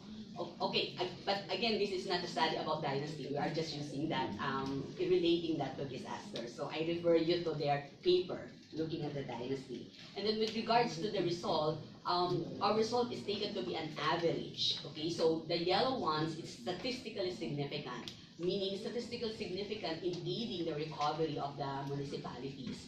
So again, we think of it, we only have a limited resources, right? So where do you put your money? So it can aid in the prioritization, but it doesn't mean that you don't do the other risk management strategies. You would know, again, your characteristics for your LGU. The study is on the average for the whole Philippines. Okay, so it can serve as a guide. So it doesn't mean na you're going to use this na ito lang ang lalagyan ko ng funding or ng investments for the preparation. Some more questions? Yes, sir. Magandang hapon po sa inyo lahat. Jun Garcia from the College of Public Health, UP Manila. I would like to know what are the gaps that you saw in terms of capability building of our responders. I ask this question because we have a project in UP Manila and we're trying to come up with some kind of simulation training for the DRRM. Sir Sonny, please. Capacity building gaps. Okay. I don't know the actual gaps in terms of us having people on the field who are capable of responding to certain DRRM events or disaster events. But I know for a fact that during these past few years, we've been trying to augment our human resource capacity to deal with the big one in terms of Metro Manila experiencing that projected shock. In that case, actually, for example, PPSC has been crafting programs for capacity augmentation. They now have a master's degree for one, dealing with disaster risk management and crisis management. Probably a very good thing to do in the future is to also add that in our inventory.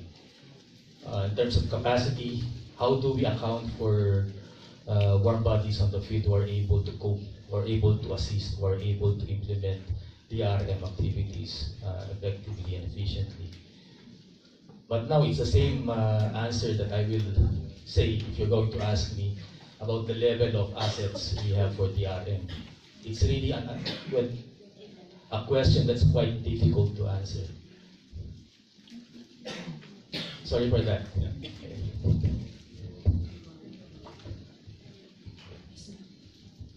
So I would like to congratulate both speakers for today.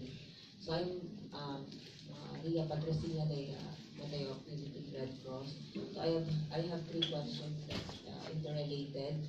The first one is, do you have a system to manage all the initiatives of LGUs and or humanitarian agencies or NGOs or on knowledge management that is related to DRR? Because I know that every one of the NGOs and humanitarian actors in the Philippines is very much active in DRR. But do we have the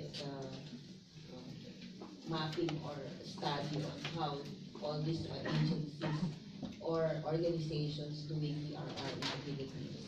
If none, is it possible to have a sharing of these initiatives? So the initiatives in research, meaning all those organizations is doing some research and studies on DRR.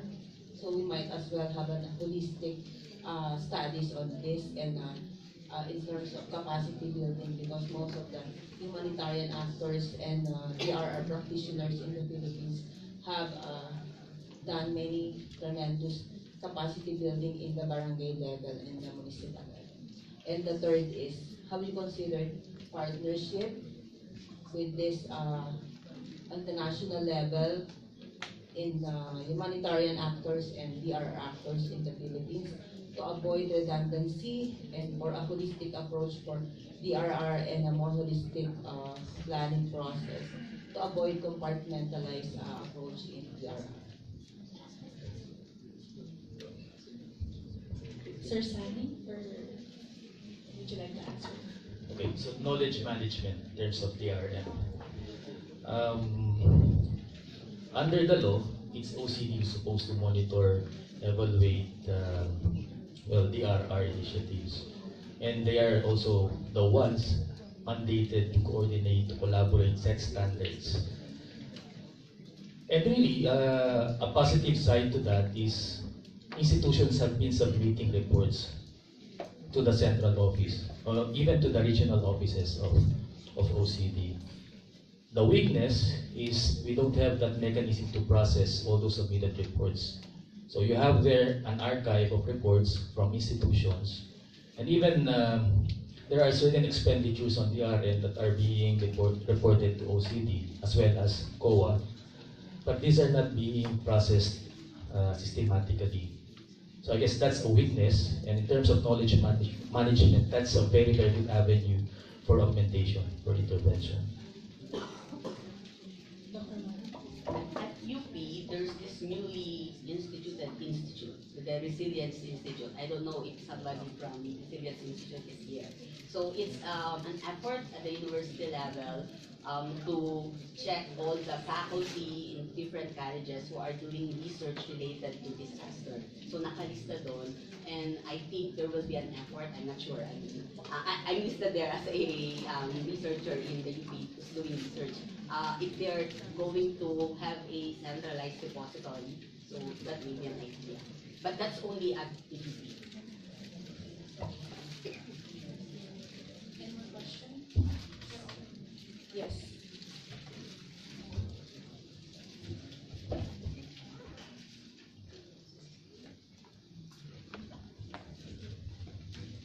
Thank you. I'm Dory Nuevas. I'm with GIZ, and it's very informative listening to the two presentations. with Dr. Domingo. My interest is on the policy paradigm shift. I wonder, while you were explaining, I was thinking about the Philippine Development Plan, particularly on Chapter 20, Ecological Environmental Stability, which says that there is going to be a policy tool. Stated there is the strategic environmental assessment. So I wonder if there is any indication of putting it in place already, where the integrated approach of CCA DRRM towards resilience could be brought about through such policy tool. For Dr. Ravago, again along strategic environmental assessment, I wonder if it's possible that your coherent framework would really look also at carrying capacities of, let's say, major river basins as a factor in to consider in a coherent framework that you presented. Dr. Maha, would you like to answer first? The framework that we presented is a general framework, so I think that could be accommodated because the actions taken, those are just examples, but that would depend on the type of natural hazards, right? So depending on the hazard, that would be taken into account. Dr. Sonny, the first question. Is Chapter 20 ecological integrity? Yes. Okay. Well, I was also part of that body that deliberated the crafting of that chapter. And what's good with PDP is that it's with a programming document. So it has with it an investment programming worksheet. That's not present with what we have for the DRRM Act and its national plan. I don't know if it's going to materialize, but if it's in the PDP, it has the backing for allocation of resource, making it very feasible to have it actualized. Ewan ko lang po yung status ngayon if it's happening. Okay, so from this point. Yes, ma'am. Hello, my name is Celia and I work in London, in Britain. I work at the London School of Economics, and I work a lot on disaster risk management and climate change. And first of all, really great to be here and to listen to your research, and it's really interesting. And I'm currently working here with colleagues from the ADB on this insurance pool for cities. So we're actually very interested in the work and the survey that you've been doing. So my first question would be, to what extent is that material available and accessible? And then you mentioned the UNDP is currently planning or already doing a survey. Can you maybe explain that a little bit more? Thank you. Dr. Ravago? To what extent the survey is available? We will make it available, but since it's part of our research and it took us 1 year to do it, let us first utilize it. But I think the first survey, for the one for the household, is already available for the students of UP School of Economics, because we are encouraging students also to do research on disaster. So that one is available. For this one, we're still finalizing and polishing the first paper. So, but of course, we would be gladly share it, because we want people to use it for research, and we actually want to do it in panel. If you're interested in funding the next survey, let's talk later.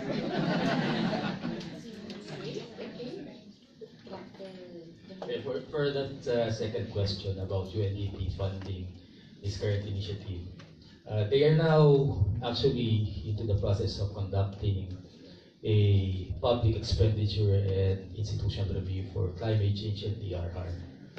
So that's ongoing, and it's probably going to be completed by October or November this year.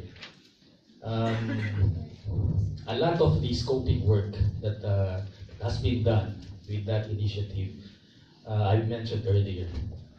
So the initial talks with national government agencies, initial talks with local government officials, all of those are informing the actual expenditure and institutional review. So hopefully it gets done by before the end of the year. Thank you. Gina, would you like to ask? Hi, I'm Janelle. I'm from PIDS. Now that we learned that political dynasties affect our efforts to counter, to advance recovery, do you have any recommendations? To address it. And number two is, what exactly, how did you basically, what do you call this? Assign a certain municipality as being reigned by political dynasties. Okay. The study on dynasty, we did not do it. It's Professor Ron Mendoza. The study also do not focus on dynasty, so I don't want to make any recommendation with regards to dynasty. I'm just relating it to the recovery when they experience natural hazards. Okay, so it's Professor Ron Mendoza's arena. He has a lot of recommendations on what to do with dynasty. I don't want to comment on that. With regards to, anong isa? How did you classify So they have the data for these provinces, what the extent of dynasty governance. So whether it's flat, dynasty, so we attach it, so we tag our sample. So that's how we use it. We did not generate the data on dynasty. Our survey is all about the risk management strategies of the municipalities. We use it as one of the characteristics of LGU together with the population, poverty incidence. Those are the characteristics of the things. Last one. Do you have any way to operationalize the decreasing the probability? Do you have any way to operationalize the probability, the 74% probability in the decrease in recovery? I mean, what exactly happens in town when they have, for instance, political dynasty? Okay, so you're really so this is how it means that when there's a higher share of political dynasty, remember that the variable, when we define it, it's for province. So for those municipalities in that province, they would have the same data for that dynasty. So it means that it contributes to the decrease in probability. So meaning if they have recovered, if relative to a municipality with, let's say, with no political dynasty, that municipality with dynasty would have lower probability of recovery for having the dynasty. So that's how you would interpret the results relative to the other ones. We still have 20 minutes or 1 hour. So please ask your questions. At the back. Good afternoon. I'm Ben. Well, actually, this forum is very timely in the sense that currently at the Office of Civil Defense, and from Office of Civil Defense, by the way, we are trying to look into revision and updating of the National Dream Plan. And I'm looking forward really to meet Dr. Sonny Domingo. I've been reading your studies from utilization of fund up to sectoral and institutional assessment, so I'm familiar with some of your findings. Well, my question for you, sir, is that given this, there have been a clamor for us to be a department. What do you think would be the implication of the move also of PRDD on having what do you call this? For us to be a federal government, what would be the implication for the regional offices, given the structure that you have presented? Secondly, on your findings on DRRM funding or tagging of funding, you have assessed your DRRM based on the priority actions of NCCAP, I believe. Are you familiar with the COA circular that is the guidelines on the utilization of Dream Fund and the local Dream Fund? And secondly, what is your analysis given that the efforts were pointing into, I think, human security and sustainable energy? And for Dr. Ravago, I have also questions for you. First, what is your definition of recovery? Second, can you explain to us the multi-stage sampling that you did? Does this include those vulnerable populations or those areas who are affected by disasters previously? Since based on your finding, you have said that 67% said that they have coped up, and the other thing is a higher statistic saying 72% more or less, saying that they have. For me, it sounds to have this build back better when it comes to recovery, where in fact there have been a lot of issues happening right now when it comes to recovery of Yolanda, even Yolanda. So I hope you can enlighten us on this matter. Thank you. So Dr. Domingo, would you like to go first? Okay, very interesting question. The first one, we're going to talk about that concrete organizational structure for the new Department of Disaster Resilience. It's a very complicated talk right now because you are actually eating up so many institutions in government. You are trying to firm up an institutional platform for DRRM which is based on existing institutions. So it's really about rebalancing everything, compromising with the heads of institutions, and coming up with that firm commitment to be one and to have that undivided focus between CC and DRR. So the new department is going to eat up, hopefully, supposedly, like the Climate Change Commission. OCD supposedly can have that option to transfer to the new department. It's also going to have that early warning capacity with PAGASA, MGP, and field votes as part of the new department. Plus, it's going to have teeth, implementation-wise, because they're trying to also get the Bureau of Fire Protection and the Coast Guard.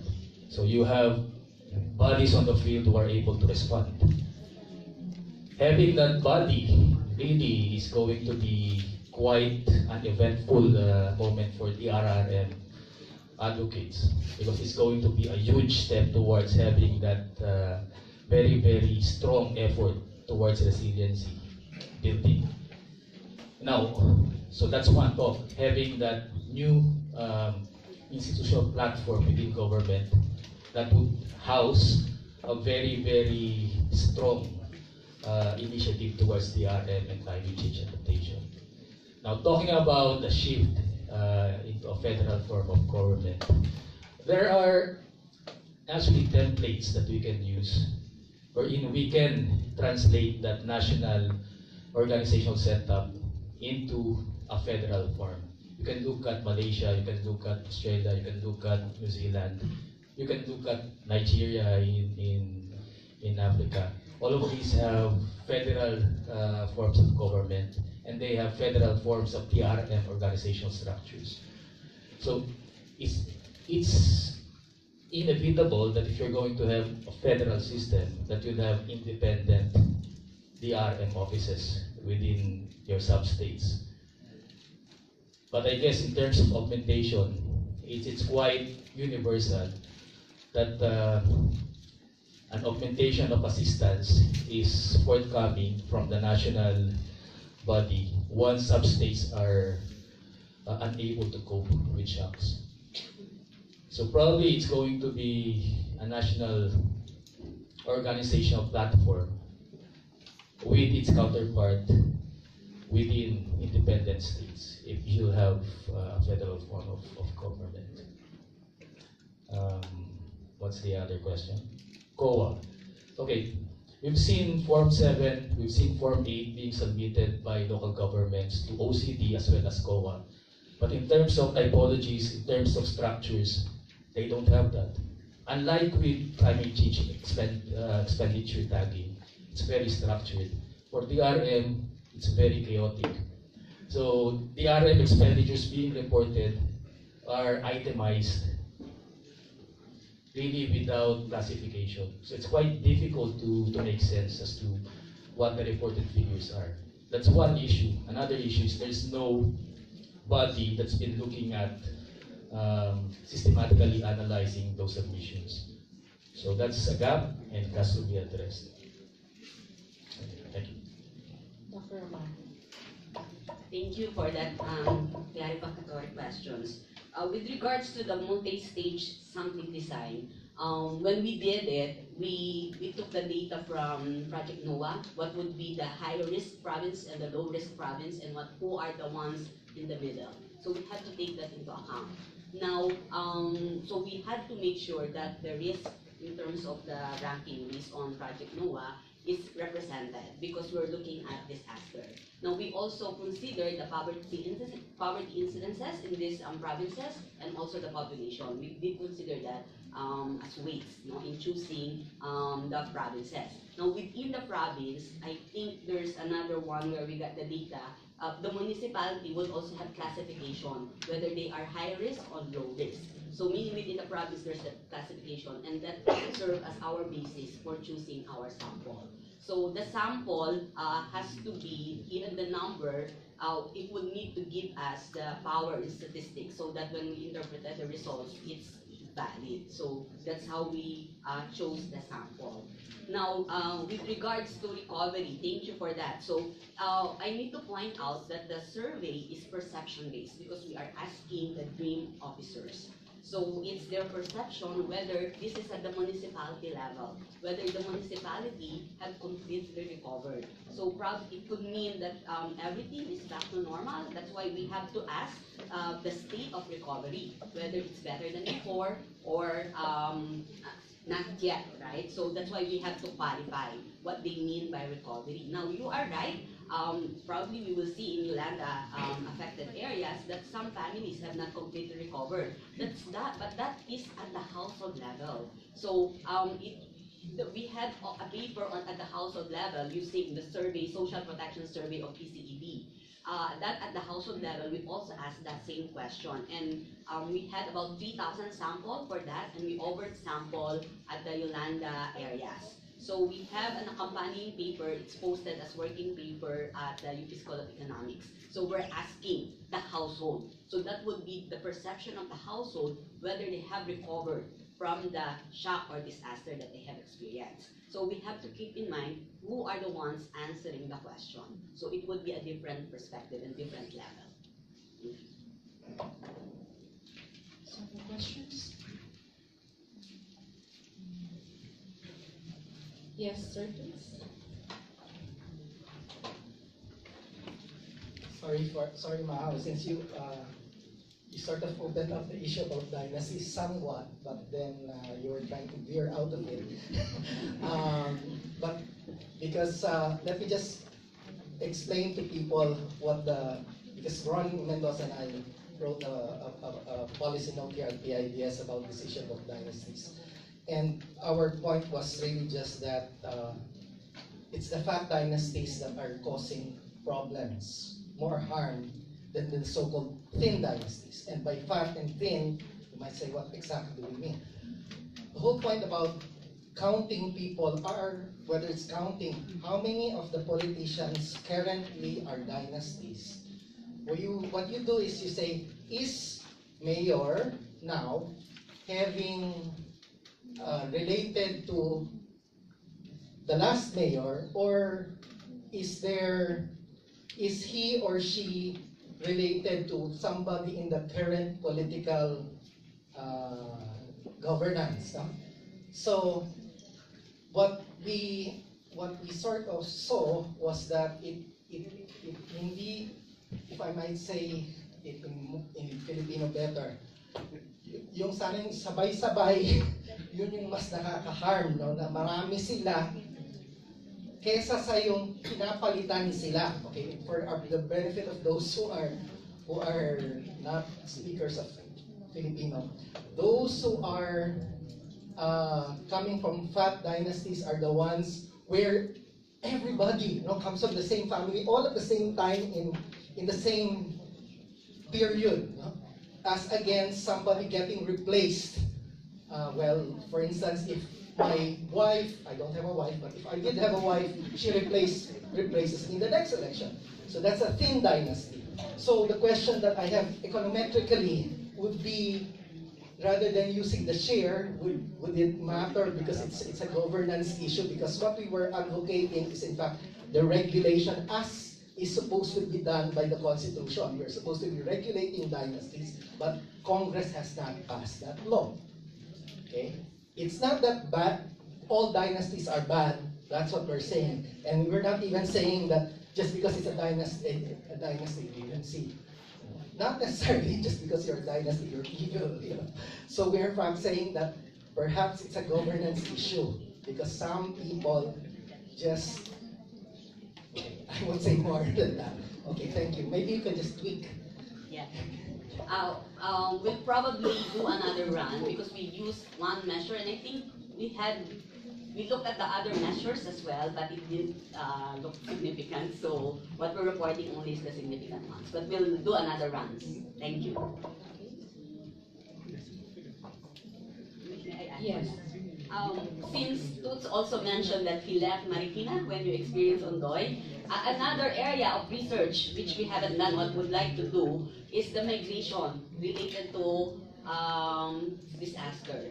So that's also another important research area. Like what happened in Mount Punitubo, one whole barangay has to migrate. But that would be a different experience. What they're saying is, because they're surrounded by the same neighbors, same families, somehow recovery was, made easy because of that.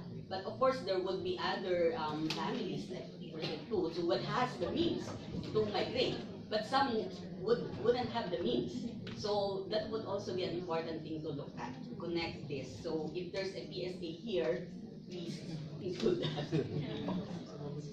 So, other more questions? Yes, sir. Hi, good afternoon. I'm RJ Marcon. I'm a researcher from the Foreign Service Institute. It's an arm of the DFA. Allow me to actually stray away from the government institutions to community participation. Because 2 years ago, I went to Japan for a training session under JICA. It was there that I realized how their communities actually are very active, not just in terms of implementing what's in the local and national laws, but even until the formulation and crafting of the laws, they're really, really active. So I just want to know if it's the same here in the Philippines in terms of community participation, and what can we actually do in order for us to enhance or to strengthen the role of communities in terms of DRRM. So, thank you. Okay, community participation. But in principle, it's very, very critical that you have community participation. You're going to look at LGU progressively dealing with the RM. For example, in the course of crafting, there are two major documents, the GLUB and the CTP. They have to have that barangay level participatory engagement. But it's probably unfortunate to say that that kind of extensive coverage is quite relative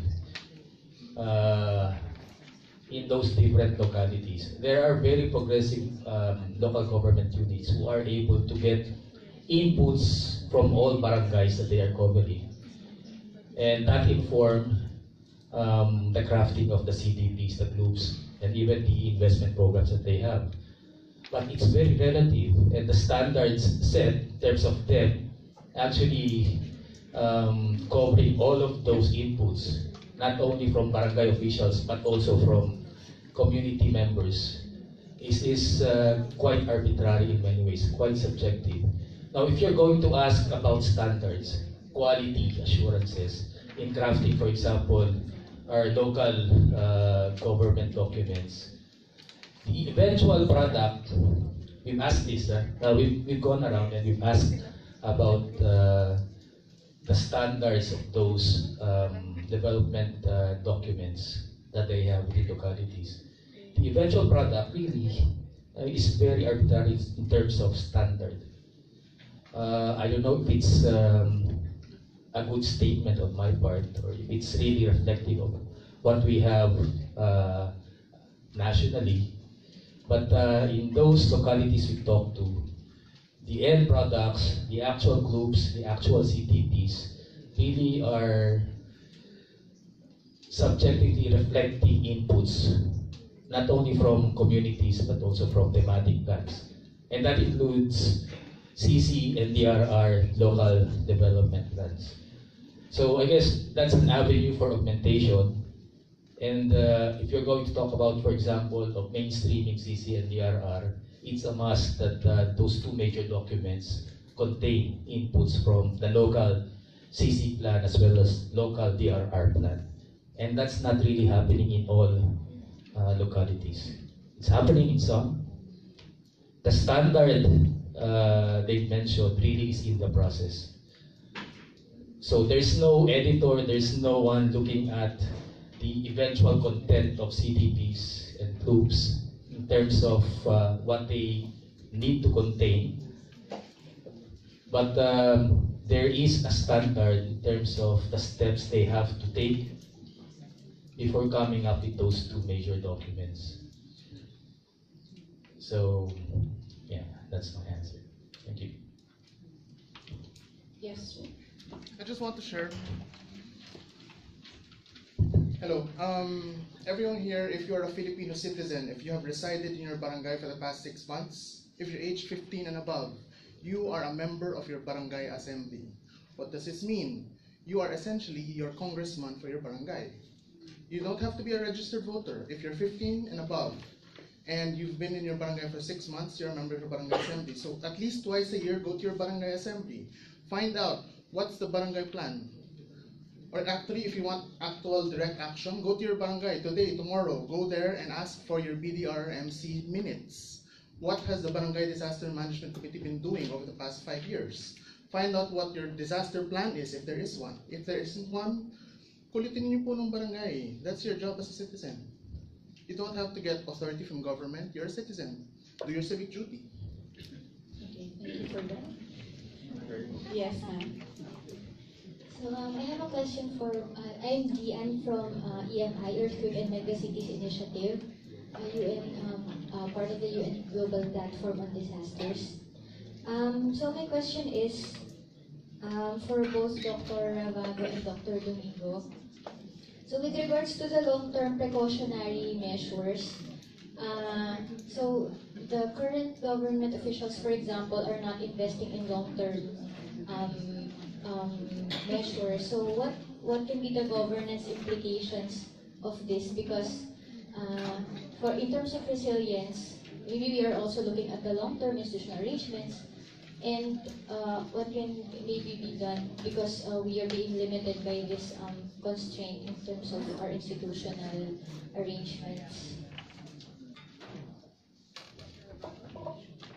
That's a good question, no? But I'm also thinking of that.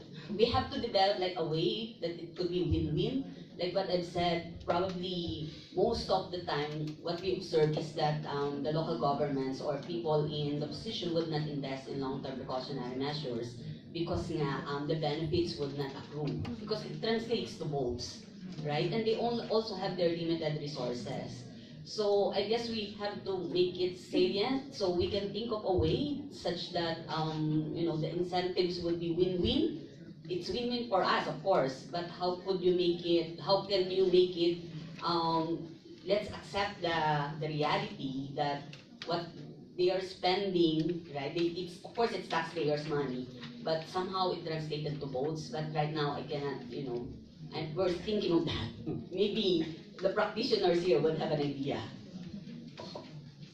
Dr. Domingo, would you like to add?